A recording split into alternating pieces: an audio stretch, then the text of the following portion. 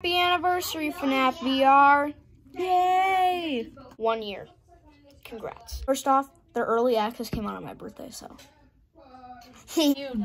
So before I start this video, I just want to say that, and these tapes aren't in order. I just threw them 1 through 16. They're not in order. If you want me to make another video of them in order, I will do that. Enjoy the video.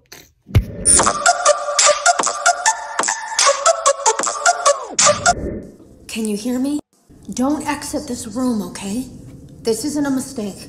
This room isn't a mistake. I had to hide these logs away from the core gameplay files in a place that only a beta tester would look, and in a place where the files could be protected. I just really hope that the next development team finds this before the game is released to the public.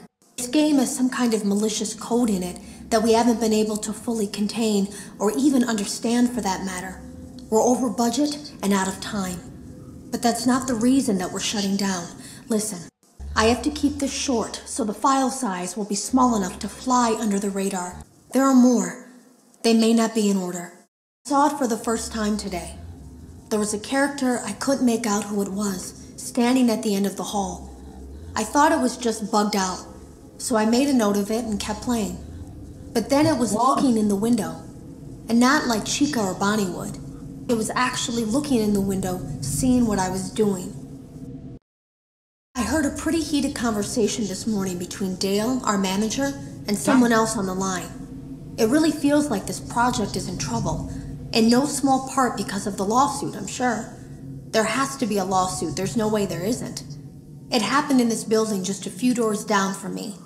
I think it's made worse by the fact that Jeremy tried to tell us something was wrong.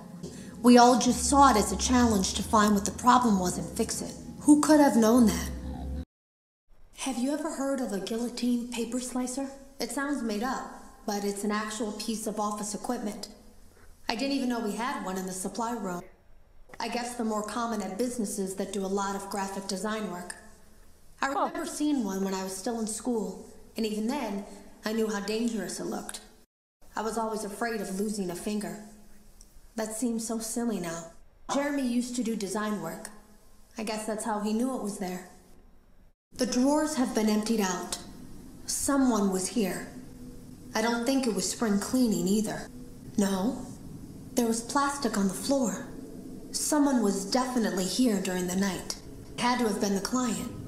I mean, they sent us that stuff in the first place with no explanation, told us to scan it, said it would expedite the process so we wouldn't need to program any pathfinding ourselves. It was a budget thing, I guess. It was just junk. Circuit boards and things like that. Looked pretty old. Somehow, though, there was usable code on some of it. It seemed to take hold by itself. Things started changing. But then, he started appearing. At least that's what Jeremy said. I came in early that morning. No one else was there. At least that's what I thought. The supply room was lit. I didn't even notice Jeremy standing in the testing room as I walked past. The supply room was so bright, glowing from all the way down the hall. Jeremy complained of nightmares when he came in this morning. He wasn't talking about it like someone telling a friend about his dreams, though. He was pale. Looked like he hadn't eaten in days. He spent an hour talking in Dale's office, but it didn't look like he was given much sympathy. When he came out, he went directly back to the testing room. He doesn't even jump anymore. Nothing scares him. He just stands there like he's talking to someone. Sometimes he rocks from side to side. We were told to leave him alone. I knew I was in line to do the testing next. They'd been prepping me for it. I guess they knew that Jeremy would need to be replaced soon. You can always tell when a company is getting ready to fire someone. They start giving out written warnings for silly things, making sure to build a paper trail and make a case for a firing. Things that normally no one would care about suddenly become grave offenses, all worthy of being written and documented. I guess it works two ways, because it also encourages a person to quit rather than be scrutinized so heavily. I think Jeremy was too far gone to consider that option, though. The thing about it is that I don't think they were going to fire him because of anything he was doing wrong. They just knew he'd seen something. They needed to discredit him. There was something that looked like a Halloween mask laying on the floor. I didn't understand. Ink must have spilled. It was only then that I heard a shuffle from the testing room and realized Jeremy must be there. I went back and peered in the window. I couldn't see his face. He had the visor covering his head. He had ink spilled on himself as well. The front of his shirt looked black in the dark room. He turned his head in my direction, but I don't think he knew I was there. I was told I had 3 days to finish Jeremy's work, but I know it's just passing the time. They don't really expect me to do anything. It's just to keep up appearances until the buyout is complete. We have to look like we have things under control. There's another potential development studio that wants to pick up from here, but who knows what kind of lies they're being fed to convince them to do it. Against my better judgment, I'm going to do my best to see what's here, make notes of it, and try to isolate where this thing is hiding. At least then, the next person that tests this will have a chance of getting rid of it. It was my last day of beta testing, and the anomaly that I've been seeing is nowhere to be found. But after inspecting some of the files, it seems that it's attached itself to these logs. My logs. That can't be an accident.